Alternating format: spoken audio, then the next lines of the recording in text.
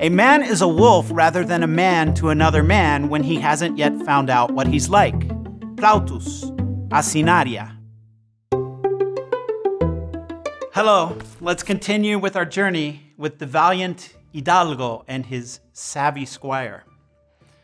Now we meet the first of the chapter's two fellow travelers. A man walks on foot, urgently prodding a mule that is carrying weapons used by infantry, whipping with a stick a male mule which came loaded with lances and halberds. Don Quixote tells him to slow down and join them, but the man is in a hurry. He makes two interesting comments. First, he implies that war is imminent. The arms you see me carrying here are to be used tomorrow. Second, he says that if they will stay at a nearby inn instead of the hermitage, he will tell them about wondrous events. I'll recount marvelous things to you. That's enough for Don Quixote, who orders that they head for the inn. Before arriving at the inn, Cervantes satirizes the hermitage. The cousin wants to stop and have a drink. The hermit is absent, but they are greeted by a sub-hermit, which means the lay sister, while also hinting that she is the hermit's lover. The travelers ask for expensive wine, but she only offers them cheap water. The interlude is short on details, but disillusionment about religion predominates. Everything sacred about the hermitage turns out to be spoiled, and by contrast, Sancho recalls nostalgically the abundance of Camacho's wedding and Miranda's house. Did you know? Toward the end of the 16th century and the beginning of the 17th, Spain was involved in multiple wars across Europe, with countries like Turkey, England, France, Portugal, the Low Countries, and Germany.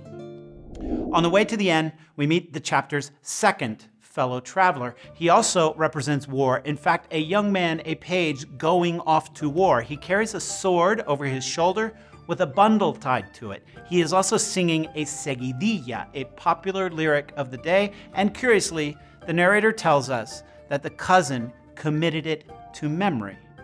The powerful message requires no interpretation. Off to war I've been taken by my wants and needs. If I had any money, I would not go indeed. From the young man's conversation with our travelers, we learn that he has enlisted in a company of infantry, which will soon depart from the port city of Cartagena in Murcia. He does this because he's desperately poor, and although he tried to serve several masters at court, he was never admitted into a household. The page's story signals the life of a failed pícaro. It's one of Cervantes' tightest portraits of human exploitation and courtly corruption. The page also alludes to the immoral hermitage we have just visited by comparing his fate to that of being thrown out of a religious order. Like someone who leaves a religious order before taking his vows and they take away his habit and give him back his clothes, just so my masters returned to me my clothes for having finished with their business at court. They went home and took back the regalia which they had only given to maintain appearances. This is important. The behavior of the corrupt courtesans is opposite the liberal, magnanimous ideal that Cervantes so often advocates, such as in the portrait of Miranda. Don Quixote's disgust at the page's treatment underscores this criticism. What stinginess, he says. Quixotic mission. Why is the page who walks on foot going to war? A. He is a violent man. B. He loves his country. C. He has no money.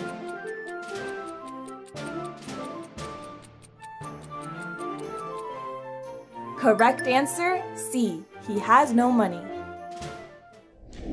There are 5 important aspects to the conclusion of this chapter. First, after Don Quixote sympathizes with the page's fate and criticizes the courtly extravagance that fails to create durable employment for such young men, ironically, he still cannot resist praising the soldier's life.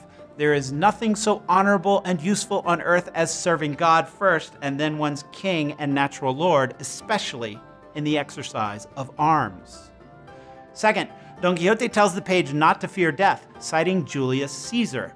They asked Julius Caesar, that valiant Roman emperor, which was the best death, and he responded the unexpected one, the sudden and the unforeseen. Third, as Cervantes does in the prologue of Part 2, Don Quixote cites Terence regarding his preference for death over retreat. The soldier is more esteemed when killed in battle than when alive and safe in flight. Fourth, Don Quixote laments the fate of old soldiers who are forgotten, comparing them to old manumitted black African slaves.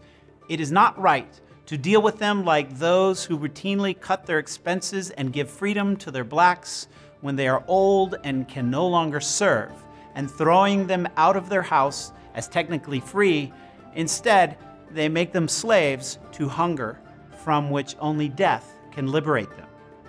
And fifth, for the first time, Don Quixote acknowledges the existence of an inn instead of a castle. Both the narrator and Sancho note this.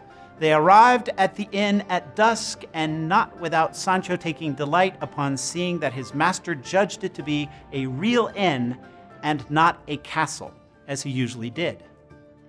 That's all for now. Keep reading. The story only gets better in the coming chapters. Don't miss out on the adventures of the ingenious gentleman Don Quixote de la Mancha. To enroll in the course, click on the novel.